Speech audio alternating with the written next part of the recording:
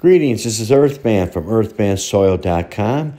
God bless you guys, and I hope everything is growing well with you today. What we're looking at here is 1 cubic foot of biochar that is uncharged. I like to add nutrients into mine. I usually add about 1 cup of kelp meal and about 1 cup of alfalfa meal, both loaded with nutrients, especially trace minerals, and won't burn your plant.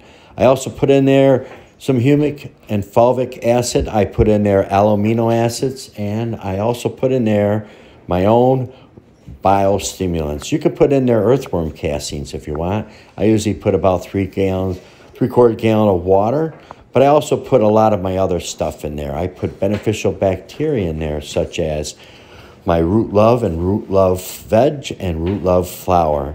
I also have a whole bunch of other stuffs on our website that are only going to be for sale for 2 weeks. I use nano nutrients, which are found in my Massive and Cabroon products that are nanonized ingredients, plus a whole bunch of biostimulants such as tricontinol for opening up the stomatas and different types of earthworm casting stimulants and kelp stimulants and a whole bunch of other good stuff. And so if next 2 weeks, you'll see they will be available for sale, only 2 weeks.